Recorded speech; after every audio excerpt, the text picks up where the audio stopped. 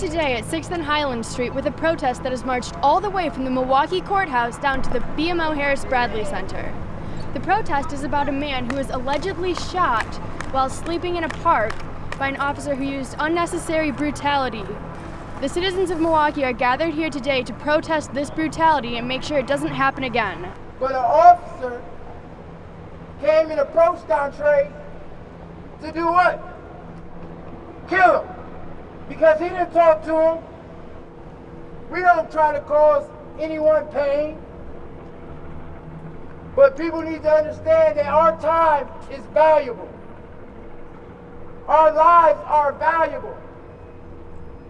And we're not going to sit here and stand by and let District Attorney Chisholm make another bad decision on letting another police officer murder an innocent man who was laying in the park. I was all down for supporting what's going on. Nobody should be asleep and awakened and shot 14 times by the police.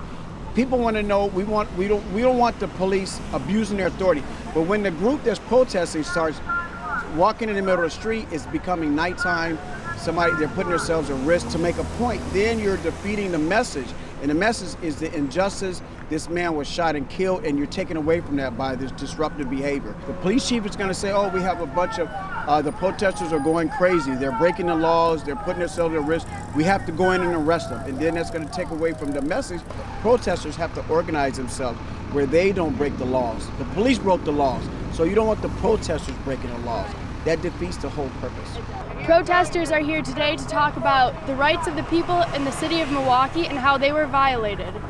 I'm Teresa Lipowski, and this is Marquette Television with breaking news.